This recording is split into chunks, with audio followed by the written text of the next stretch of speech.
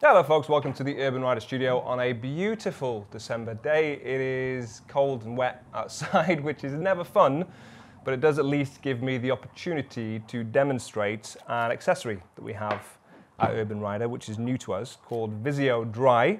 So these are £22 as of the making of this video, and it is a spray to be applied to your motorcycle visor to stop water from collecting on it. It is highly hydrophobic, which basically, as far as my interpretation goes, means that water is scared of it, so it bounces off. That's not the actual explanation of it. I'll put it on the screen. I'll find out what hydrophobic means, but basically it does mean that water won't collect on your visor quite the same, which could be useful in the winter. Now, not just for motorcycle visors, I can see other applications for this. In fact, they list them on the can itself. So you've got things like motorcycle helmets for the visor, you've got things like sunglasses, goggles, GoPros or action cameras. That one would be quite useful actually, because water does tend to collect on lenses on your action cameras. And motorcycle mirrors, something like that. It does say not to use it on textiles, so it's not designed to be used on your jacket or trousers or anything like that. But for areas that you need to see more clearly, obviously that's what it's designed for. Now, I'll apply it and you can see how this looks and works on your helmet. For reference, this is my helmet, which is why it possibly looks a little bit less clean than some of the helmets you'd see in here. I have tried to clean it up a little bit, but it has been lived in. So this is the Arai Rapide, now the Arai Concept-XE, if you want similar. And it's also got pin lock in there, which is another very useful accessory for keeping your vision clear. Always recommended, especially if you're riding in the winter. If you hate your visor fogging up, then that is very useful. First thing we'll tell you to do is to clean your motorcycle helmet. Make sure it dries before you start applying it.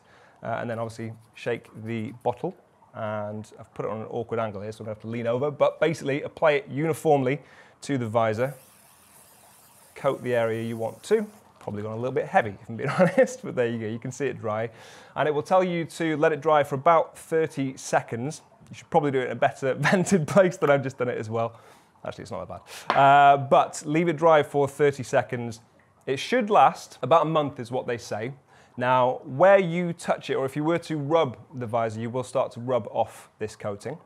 So you shouldn't need to touch your visor really excessively because you negate the need to actually wipe your visor. That's the whole point of this in the first place. But where you touch the clasp, where you open and close your visor, you might notice that your gloves rub off in a little corner of it. Now, if you do need to reapply it, just clean your visor, dry it off again, then respray it. It has a capacity, I believe, of, as it lists on the bottle there, 18 reapplications for a helmet, 50 for sunglasses, 35 for goggles, 100 for an action camera, so obviously dependent on the size of the surface that you're spraying, but you do get a number of reapplications because it's got a decent amount in there. You will notice, looking at the visor, you might be able to see it on the camera there, that it does have a slight film. Now, this is an old helmet. My visor is far from clean, so for me, most of the time, my helmet is dirtier than this. So I wouldn't really notice a difference. If you have a brand new helmet and a brand new visor, you will notice that it does make a little bit of a film. Now, unlike with some other anti-fog sprays and things that I've used in the past, where sometimes what that translates to is it makes it a little bit less sharp, your vision. That's not the case with this one. It is still sharp, and it is still 100% transparent. So it doesn't impede your vision, but you will notice that there's a bit of a film on there. Now, that should be long enough for it to have dried. It says 30 seconds.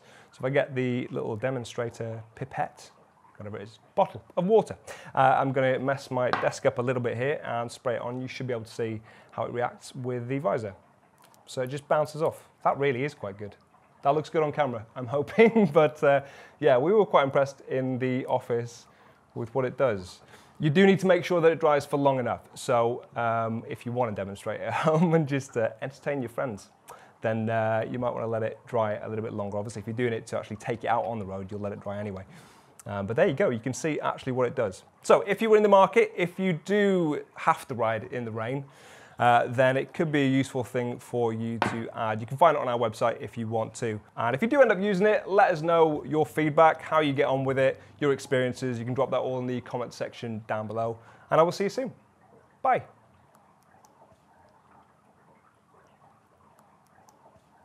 It's surprisingly fun.